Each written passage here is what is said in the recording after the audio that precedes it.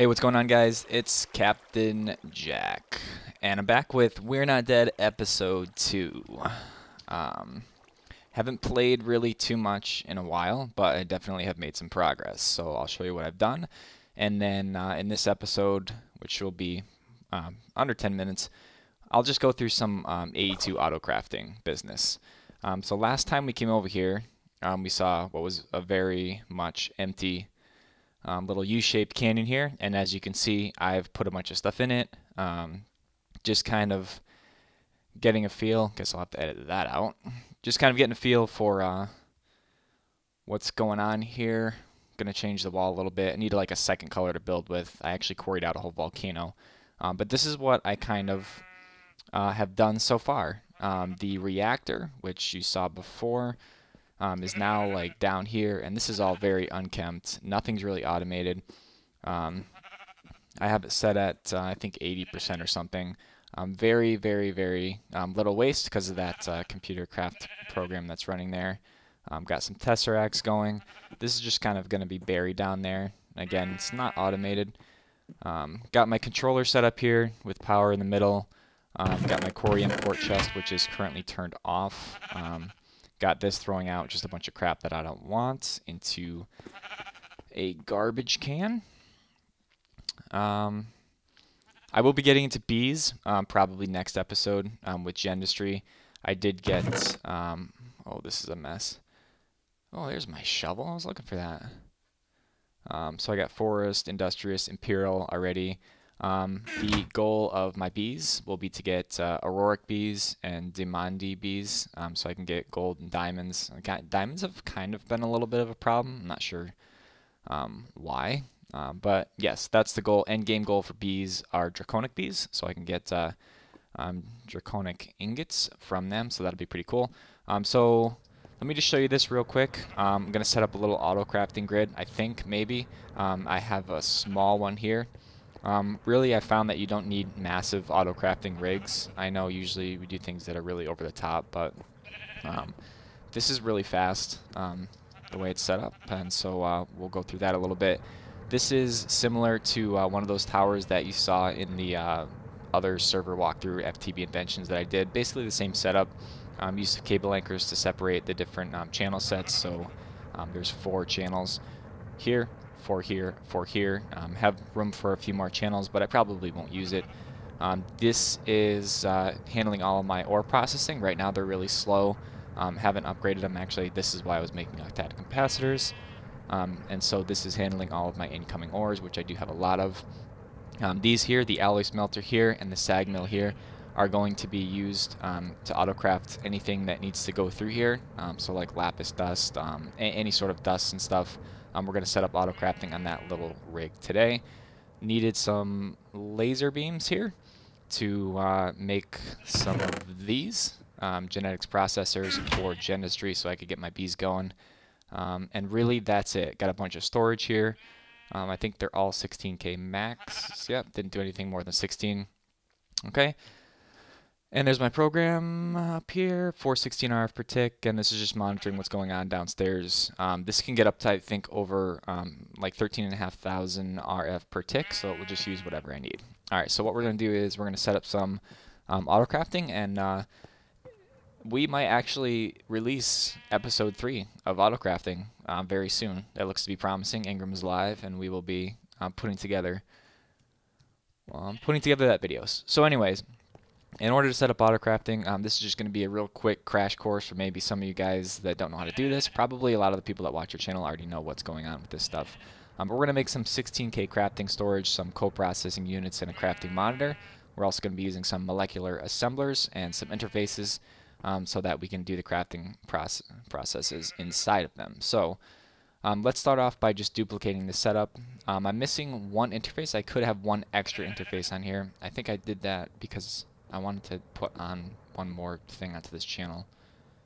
Maybe it was just this. I don't even know. The dense cable is down there, so I'm using 8 channels. So we need about 7 interfaces, a whole bunch of whatchamacallits, and I'm actually going to go backwards here and I'm going to set up my system to autocraft all of this crap, and then I'm going to make it, and then I'm going to set up the rig so you guys know how to start from scratch here. So I have a pattern terminal here. I have some blank patterns set up, and the first pattern you want to make actually to craft is the blank pattern. So I'm going to craft about 30 more of these. Oh, I'm missing quartz glass. Okay, so I don't know how to make quartz glass. So I'm going to make some quartz glass. Let's see this. We're going to program this. I'm going to click enter, and then I'm going to throw that into my molecular assembler chambers. You see, these are the patterns that I've already made. So some basic ones, got some B ones. Okay, so now it should know how to make, what on earth was I just going to make?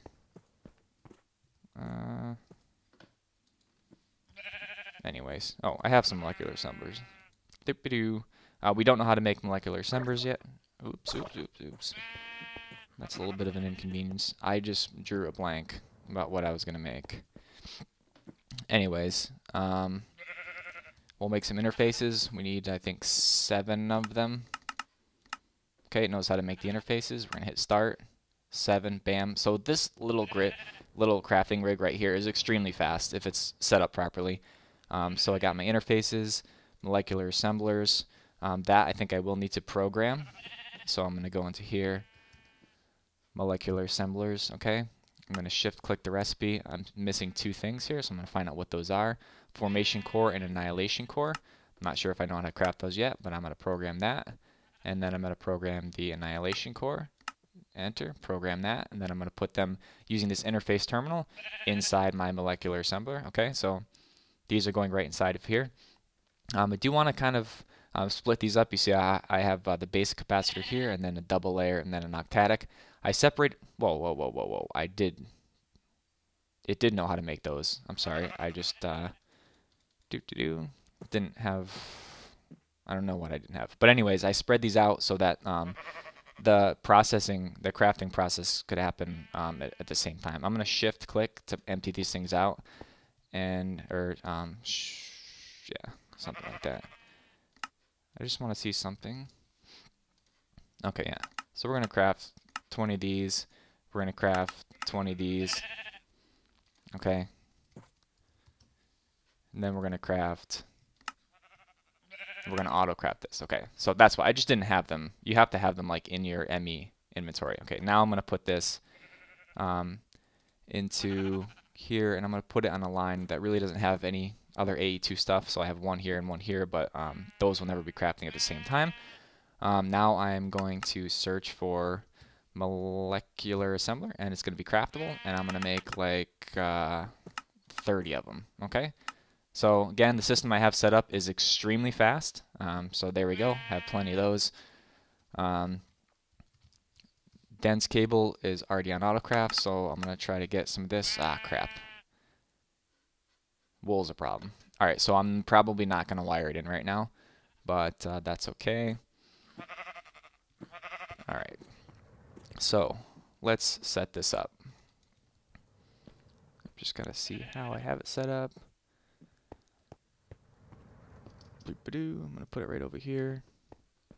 I believe that's empty. I'm going to put that in there. Okay, I'm actually just going to do one of these, just so you can get the idea. I'm going to put that there, this here, and then I'm going to put interface in the middle, and then I'm going to drop this here, okay? So that means this interface can make stuff in all 6 of these molecular assemblers, as long as and it can also make the same recipe in multiple assemblers if I have coprocessing units, which I do have coprocessing units, okay? So what I'm going to do is I'm going to set this up. So I'm going to put another interface here. Okay, so assembler here, interface, assembler, assembler. Okay, and then I'm going to continue that pattern. And then what I'm also going to do is I'm also going to open up the GUI of these assemblers, and I'm also going to add acceleration cards to them to make them even faster. Okay, so what's going on here is inside of all these I have 2 acceleration cards, which makes them a little bit faster. Okay, like here, here, and here. And if I could get into one of these chambers here, you would see that each interface, oops, oh good grief, each interface goes straight across in a line. So this represents each of my 7 interfaces. So 1, 2, 3, 4, 5, and then 6 and 7. Okay. So for every interface, you're going to have 7 crafting pattern slots, and as I add more onto my system, this is going to get bigger and bigger and bigger. Okay, so that's kind of how you set up the auto crafting grid. You need interfaces surrounded by molecular assemblers. Then you need to attach it to your network with ME cable.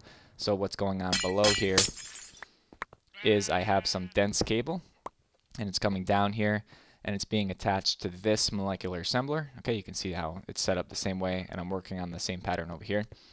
And that's going to connect everything all together. And then finally, you're going to need co-processing units, crafting monitor. Actually, this is not none of it's necessary. I think you can have one 16K storage block. But the crafting monitor will allow you to see the status of anything crafting inside of there. The co-processing units, again, will allow the interface to make multiple of the same patterns in different molecular assemblers. And the crafting storage is how many kilobytes of storage, because each crafting operation takes a certain amount of storage space. So that's plenty of space basically for most operations. And the idea is going to be that I'm going to put a rig here, and then I'm going to set up another rig. It's going to be right here, so crafting monitor would appear like right here.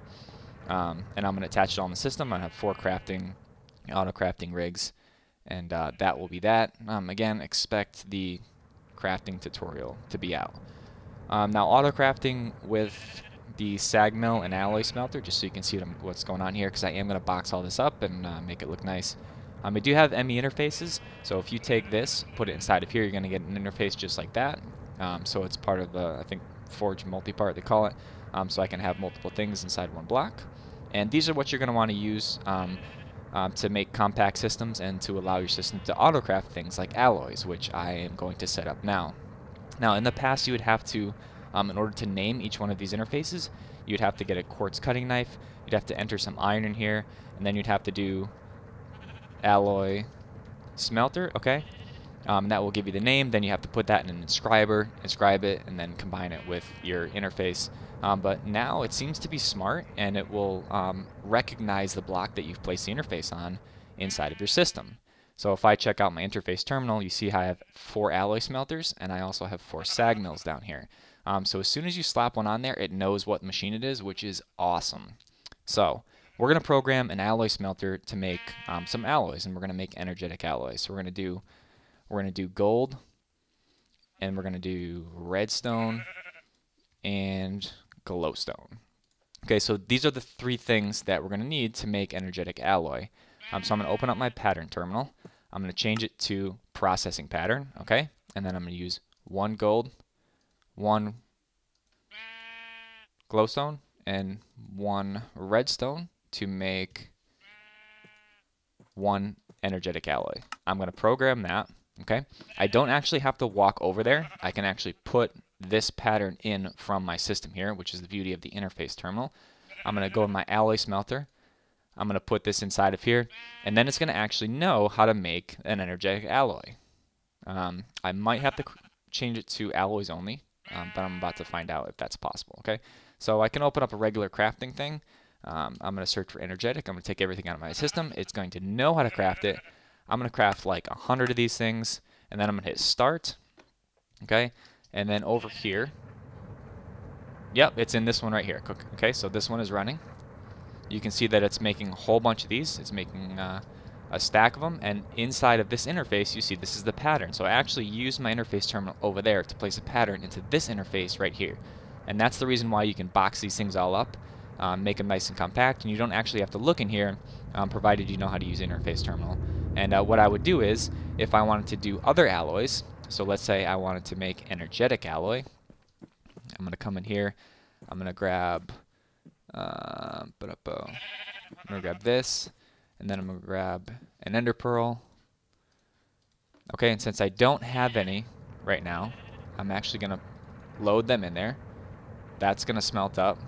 I do have import buses here, so the stuff is coming right back into the system. Okay, so I'm going to get an energetic alloy inside of here. Okay, it's vibrant. No wonder I can't freaking find it. I'm just saying it wrong, okay? Okay, so I have a bunch of it. Stupid me. I'm going to go back in, so I want my system to know how to craft vibrant alloy because I never want to do that again manually. So I'm going to take one energetic, and I'm going to take a Enderpearl. I'm going to put them together, and I want the outcome to be a vibrant alloy, and it has to be processing pattern.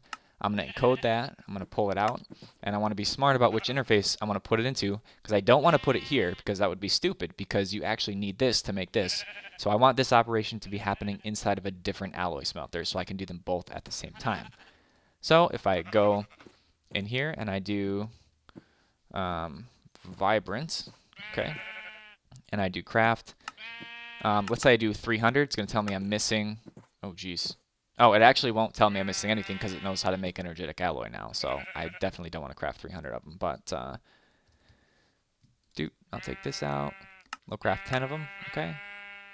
Oh, no crafting CPUs are available right now, so that's a little bit of a problem.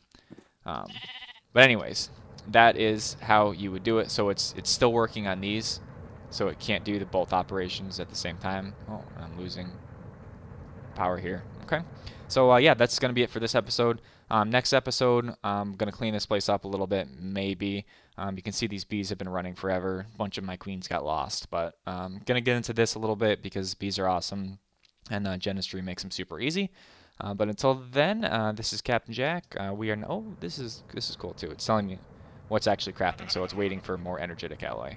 But it knows how to make it. Anyways. So yeah, that's it for this episode. Stay tuned for more. Hopefully we'll get that AE2 episode 3 out so you can have all the official information about all this crap that I just kind of went over very quickly. So until then, stay poised, guys.